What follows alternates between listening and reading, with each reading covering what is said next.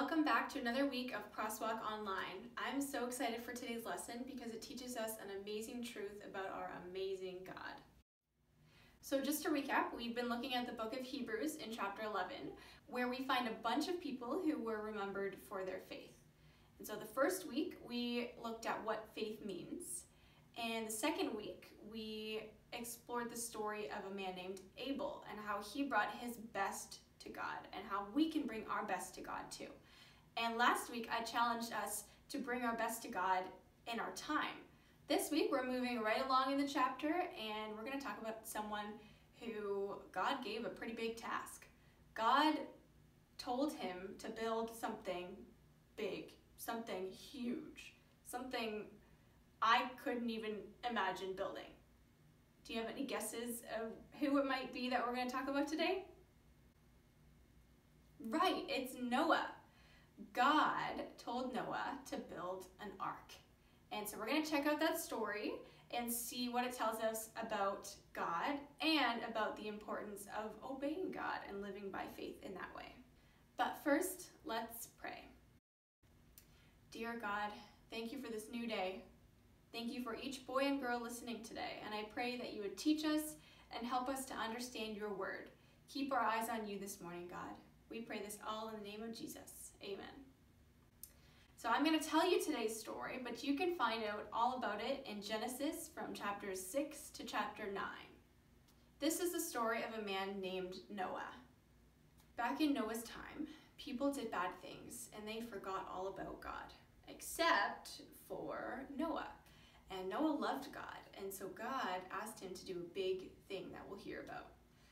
God was sad that everyone but Noah forgot about him, and he told Noah about his plan to start over.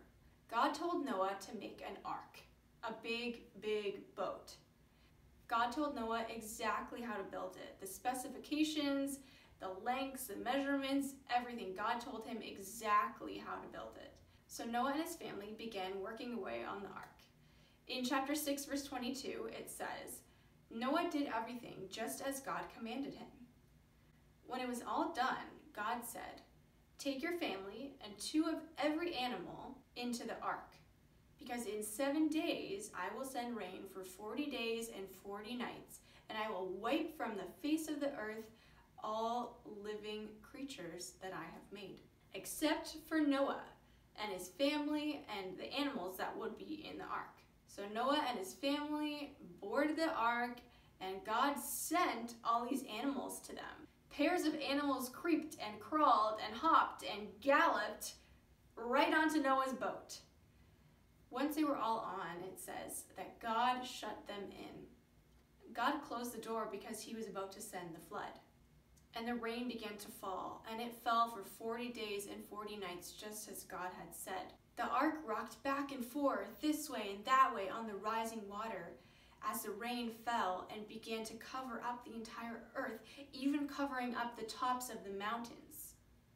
After the rain had stopped, the ark came to rest on the top of the mountain. Noah sent out a raven, which flew back and forth until the water began to dry up. Then Noah sent out a dove to see if the water had dried up on the ground. And the dove came right back, so Noah knew that there was still water on the ground and it wasn't safe for him to come out. So 7 days later, he sent out another dove, and the dove came back with an olive leaf in its mouth, which meant that the water was going down. And then he waited 7 more days and sent out another dove, and the dove did not come back, which means that it was safe for Noah and his family to leave the ark. So God told Noah to come out of the ark and to let the animals free so that they could multiply and fill the earth. Noah and his family praised God, and God put a beautiful rainbow in the sky as a reminder of God's promise to never flood the whole earth again. Have you ever noticed when winter coats go on sale at stores? They don't go on sale in December or January when it's already cold outside. Sometimes you can see winter coats as soon as August when it's still hot outside. No one has a need for a winter coat in August, at least here. I mean, if you're going to the North Pole, you might need one, but not here. Here is shorts and sandals weather. So why would stores put heavy winter coats on sale in August, in the summertime? Because we know that winter's coming, don't we? You can't tell by the weather outside because it's so hot out, but from experience, we know that after summer comes fall and after fall comes winter. So in a few months, you might need that winter coat outside, especially in Canada. Noah didn't have a forecast or a past experience to tell him that a flood was coming or to tell him to build an ark.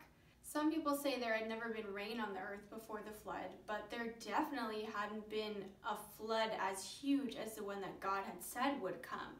But Noah had faith enough to believe that when God said, "A flood is coming," he knew that a flood was going to come. So Noah built the ark just as God had told him to. God may never ask you to prepare for something that's never happened before, and he may not have you do something as grand as building an ark. But what God asks us to do, whether it's through his word or whether we can hear his voice, we should obey him. Because just as God knew what was best for Noah and he wanted to care for him and protect him, God knows what's best for us too. And that's one of the reasons why we should obey him. When we obey God, he comes alongside us and helps us or equips us to do the things he asks of us. I can imagine that when Noah was building the ark, people walking by might have given him funny looks because they didn't see any need for a giant boat. But Noah knew that what God said would happen, and Noah had faith enough to do even such a big task as building an ark. God can do great things through us, just like he did with Noah. It's not always easy to do the right thing. Noah had faith because he had a relationship with God. He knew God through his voice and through his creation. Noah knew God well enough to trust him when he said that there would be a flood. God had always been there for Noah, and he knew that God would not let him down, even in this situation. In fact, God was with Noah the whole time. When the ark was built and Noah and his family got in the ark, God sent all the animals to the ark. Noah didn't have to go rally all the animals with a whistle and a staff. God sent them to the ark. God helped Noah accomplish what he was asked to do. In the same way, when God asks us to love our enemies or honor our mother and father or to help others and be kind to one another, he doesn't just tell us what to do and abandon us and let us do it on our own. No, he walks with us each step of the way to help us obey even when it's hard. When we accept Jesus into our hearts, we receive the Holy Spirit that helps us obey God.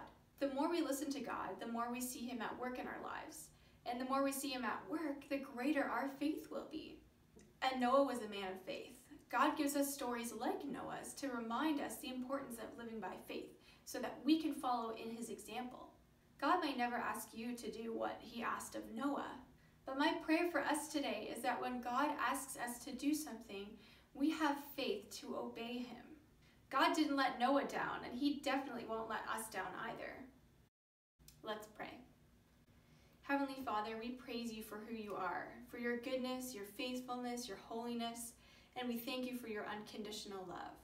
You are the same God who warned Noah about the flood, and you walked with him each step of the way.